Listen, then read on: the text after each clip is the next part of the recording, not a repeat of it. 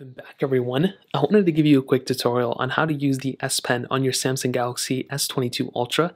Now for those of you who don't know, you do have a stylus built in inside of your S22 Ultra, which is so cool. So what you want to do is you want to turn your phone over to the bottom and you will see where the charging port is. On the left side of the port, you will see this specific little stylus. So you can go ahead and click it into place and you can actually pull the stylus out like this. And that's really the S Pen. Now that's really pretty much the main thing you have to keep in mind. From here, you'll get a little prompt that comes up. Now at this point, you can go ahead and configure this however you want to. So you can go ahead and create a note, you can view all notes, you can smart select, you can screen write, live messages, AR doodle, and translate. And you can also add more things. Now I'm going to tell you, within the pen itself, there are also some features. So it charges automatically within your specific phone. So it doesn't have to, charge separately or anything like that. The top portion does click, so you can click the button, it doesn't do anything. There is a button on the side of this, which you can map to other things. So if I go and hold it down, you can have it do something which is really cool. So you can see it went out of there. If I go and click here, if I go and hold it down, it'll go ahead and bring up, a camera, for example. If I double click, it can do something else too. And I can have it do all sorts of different things. And it'll go ahead, if I actually swipe it out, if I go and double click it, you can go ahead and see a little prompt that just comes up and it say you can't do app action on the screen, whatever. So there's a lot of different things that come up with this specific phone. So in its core features, you can use it as a stylus. So you can move it away and move it around whichever way you want to. You can swipe up, you can really do anything you'd ever want to. You can draw with this tablet too, but you will see this little pencil icon on the right side. If you go and click on it, you will see that little prompt that we just had earlier. So at the top, it tells you your percentage, which is so cool. And at the bottom, you'll see two different toggles, the add toggle and the settings toggle. If we click on the settings toggle right here, you'll get into the S Pen actions. So this is a bunch of different things that you can actually, modify.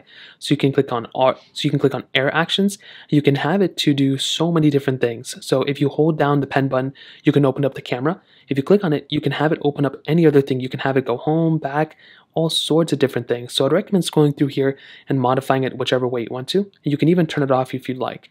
You can see a couple other options too. You can see, all these other things that we have. If we go and click back once more, you can see we have the screen off memo. So we can go ahead and write on our display if we want to. S Pen to text, we have that option, air view, and there's a lot of other options as well. So you can also show the hover when hovering. So you can also show the pointer when hovering.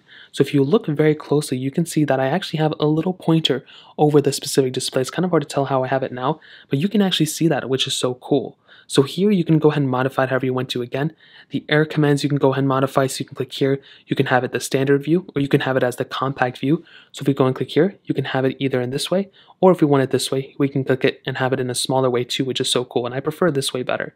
Now if we click back, we can go and come back here. And again, there's a lot of different things. I mean, you can have it open air command, or we can have it do nothing. So remember how when we put it in the stylus the first place when we took it out, it actually went ahead and opened up that menu automatically. Well, if we go and click it and we click it out, it won't even do anything separately. We can use it as a normal stylus. We'll get that little prompt on the side, and that's really all we have to do. Now you can have sounds and vibrations. I typically keep these things off because it's kind of annoying sometimes. And from here, you're pretty much good to go. However, which way you want to set it up, it's totally up to you. And really cool thing I want to hit on too is if your stylus is within your phone right here, okay, got your S Pen, whatever, right? If we go ahead and turn off our phone, if we go ahead and take the stylus out while the display is off, we'll actually have the ability of drawing on our display. So we can draw on our display however we want to, even when the display is off. And when we actually click it back into place, it'll automatically save that note and it'll turn off our phone for us. So that's another really cool thing that we have the ability of doing. Hopping this phone out once more, you can see that we have a couple things that come up. You can swipe up to come back home. You can click on this. You can click on the toggles right here. You can also add a toggle by clicking here. You can add all sorts of other toggles too. So there's a lot of other options. You can even add apps. I will typically not add too many apps here. I'll just use these toggles up here for shortcuts. But that's pretty much it. That's a pretty basic tutorial on how to use the S Pen on your S22 Ultra. If you guys have any other questions or anything, let me know in the comment section below. Hit the like button, that means so much, but definitely hit that subscribe button. More importantly than everything else, I love every single one of you guys. Hopefully I'll catch you guys in the next video. Peace out till then.